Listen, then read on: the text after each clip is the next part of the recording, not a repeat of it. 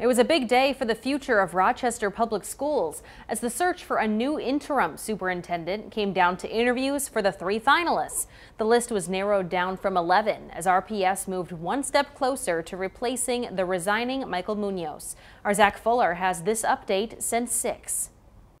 Each candidate was asked 18 predetermined questions Tuesday. Up first was Dr. Kent Bickel, currently president and CEO of Search Institute in Minneapolis, an organization that studies youth development and promotes equity.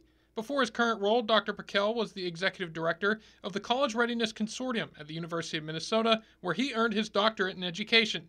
He spoke about how to build public trust in the school board in an interim year. I think telling stories would be at the center of what would be important next year, and I think especially stories of resilience. As we're emerging from the pandemic, I think people are going to be, by next August, really ready to be hopeful. Next up is Dr. Christina Benboom, who currently serves as Senior Director of Student Support Services for the Eden Prairie School District. She has decades of experience in special education, has her PhD in special education from the University of Minnesota, and before her current role was an elementary school principal in the Sauk Rapids Rice School District. Benboom spoke about the importance of this next school year.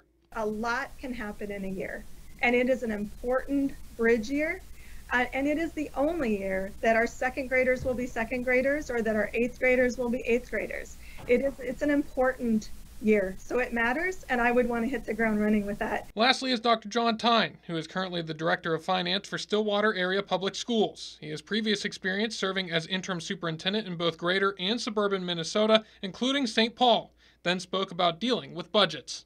I don't believe we're in the banking business. I believe we're in the kid business. And kids always trump money, always. And what we need to do is make sure that the needs of our community, our families, and our students, and our staff are met.